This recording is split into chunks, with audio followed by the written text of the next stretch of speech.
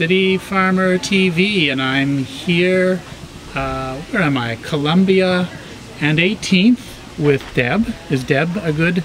Yes, it is. Deb, and she is the owner, and she runs the Home Grow-In Grocer Ltd. Home Grow-In Grocer.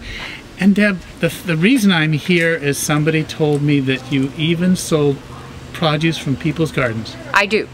Some of my local customers that had bought plants off me when we opened up in April, that bought bedding plants, are now bringing their produce, and kale, tomatoes. Scott brings his tomatoes, Jennifer brings her kale and chard. And I also have customers bringing me rhubarb, and had somebody bring me a great big bag of shopping bag of Italian plums yesterday. I wanted to exchange it for. So people are going to find out, and then look at this great display in front of the store. Now that is obviously that's kale. Jennifer's kale from up the back alley. We call it within the 100-meter diet. 100-meter now. We are within the 100-meter diet. That's a new one. That's great. Both her and Scott live within half a block of the store, so we call it. And the thing is, you've got great hay.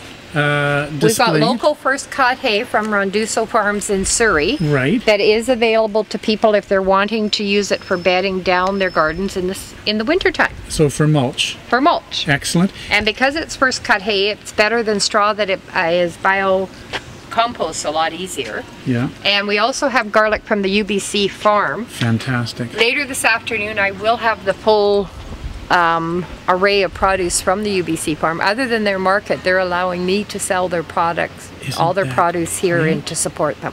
And you know, Deb, we're in a lovely neighborhood. What is this called? And this is on the verge of Riley Park, Little Mountain, and a couple blocks away is Mount Pleasant. So it's residential, but a little commercial store. And it is grandfather clause back to the 1940s. There can be a neighborhood grocery store here. Is that right? And I was able to sneak in with somebody's grandpa with their clause that they... Hold on, I'm going to come back just to show how great it looks.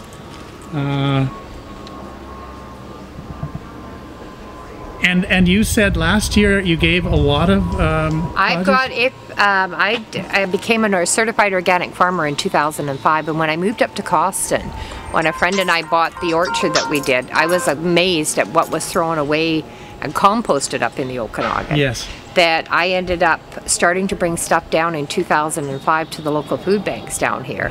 And last year there was over 100,000 pounds brought down for the local food bank. 68,000 pounds of went directly to Surrey Food Bank last year.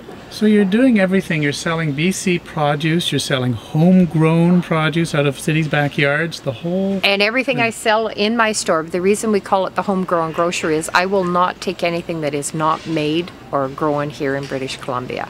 My store is about supporting the local economy, 100%. Well, I absolutely love it, and I'll come back and thank you so much for this. No problem.